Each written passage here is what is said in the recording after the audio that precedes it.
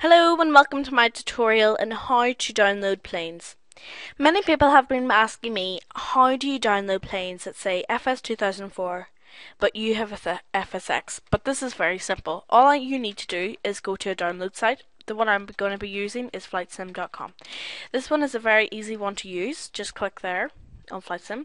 Make an account here, that's where you do it, but I'm logged in so I don't need to do that. So search files. Search for text, which is the plane you want. I want the Airbus Thomas Cook.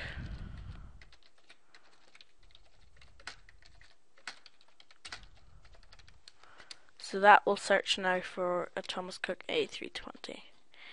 Now the one I want is going to be over here. So there it is there. Click download.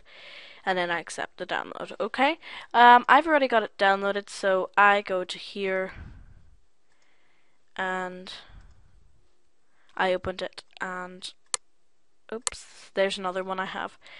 So basically what you do is that in the texture folder, no, not the texture folder, the sound folder, you change it to from 737 to Airbus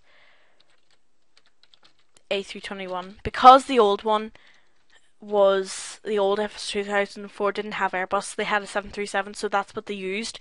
So you just do that there, click save, and then for the panel do the exact same thing.